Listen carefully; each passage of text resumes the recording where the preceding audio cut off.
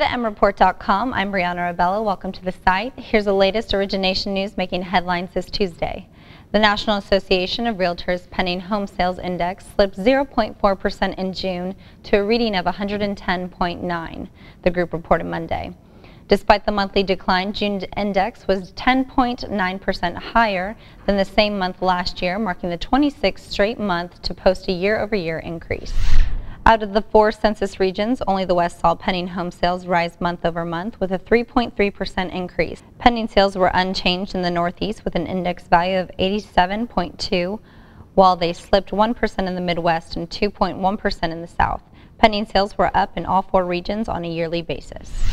With summer coming to its dog days and a new school year approaching, a new survey from Realtor.com shows school boundaries factor in heavily for many home buyers when they consider their next purchase. In a poll of buyers planning to purchase a home within the next 2 years, Realtor.com found that 3 out of 5 respondents will consider school boundaries when choosing their next home. Many members of that group said that they are willing to sacrifice certain amenities to live close to the school of their choice, while more than half said that they would pay at least 1% above budget.